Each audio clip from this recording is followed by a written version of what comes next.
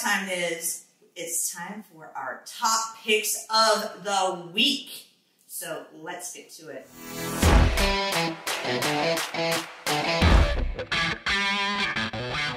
Friday at 6:30 p.m. at SBC's The Cellar, join us for Jalopy and Terraza. So if you guys have not been to SBC's The Cellar, you're missing out. We're there a lot, at least once a month for the rounds. And so Jalopy, their lead guy is Brandon Moore, and when you go back on our YouTube page, you catch one of the segments with him in it. And this is his newest band. I'm super excited for it. It's you know, bluegrass feel, grassroots kind of stuff. And the other band is jazz fusion, lo-fi funk. So that's going to be a really, really fun night, and we're going to be there, so you know it's going to be a party. So what's next? Also on Friday at 7 p.m. at the Will Hoyt Theater, it's Little Women, the Broadway musical. Have you guys ever read that book?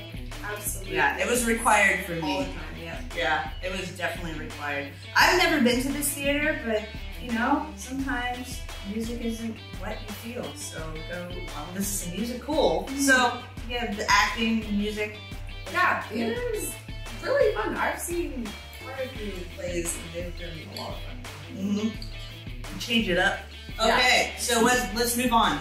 Saturday, starting at 7:30 p.m. at Tie and Timber Beer Company. It's Hamburger Cows. What's Hamburger Cows? I know, right? This band is led by Steve Ames, and that's another behind the scenes episode you need to check out on our YouTube page. Great guy. One of many bands that he's in. The Hamburger Cows, I know it's been around for I don't know how many years, but they're a lot of fun. And let's see. Well, yeah, they play like kind of funky bluegrass feel. So if you like bluegrass, just keep a little more pep to it. That's what it is. What else do we have? Right on Saturday. Yes.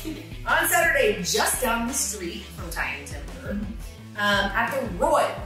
It's going to be Aaron Smith and the Cole Bitters with Kevin Cox starting at 8 p.m.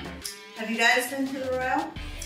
No, I haven't. I'm sorry. No, neither have I. I've always passed by there. We'll go there next time. Yeah, we actually are. That wait until next episode for that one. But it's a listening room. So a listening room is where you just kind of go and just watch it. You don't talk amongst yourselves or anything like that. We're there strictly for the musician. They have a lot of good drinks, and you just sit there and enjoy the music. So that sounds really interesting. Yes. So let's move on. Yes, on Sunday at 6 p.m. over at the Foxhole Bar and Grill, it's Brad Price and a dance party. There's another one we haven't gone to, and we have to check that one out. But there is no cover, and it's all ages. And they have, of course, food and drink, because it's a bar and grill. And they have games and a big dance floor. So it sounds like a lot of fun. But last but not least, we're going back to one of our favorite places, Jack Mountain Music Amphitheater for Bash in the Grass. And that is going to be Thursday, September 2nd through Sunday, September 5th. Bash in the Grass. yeah, Jack Mountain Music Amphitheater. We love it. And we're doing general admission, $40 a day, or 4-day pass for $100.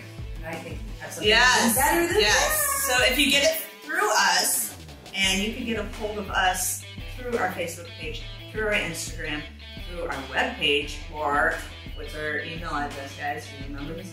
On the same 417@gmail.com. Yes. So those are the places you could get a hold of us. But if you want the cheaper ticket price of $35 for a day, or $90 for the whole entire 4 days, and it goes through Sunday night. It's so much fun. They always have a big bonfire. This is definitely the festival of the year. You need to check it out. But those are our top picks for this week. Get out there, join us on the scene. You know where to go to find our list. And until next time, guys.